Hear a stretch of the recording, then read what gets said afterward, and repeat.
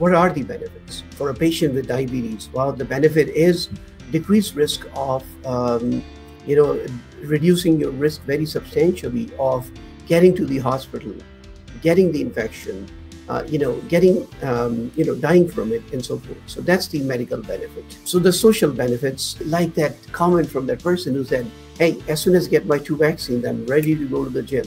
Or people might say, I want to go and, get out of the house, visit friends, and so forth. Really means you hear about herd immunity and things like that. We really want to get a lot of people to have the immunity, whether because of vaccine or in a worst case scenario due to the infection. Once a lot of people are immune, then you can really break this chain. Right now it's spreading and has been spreading like wildfire.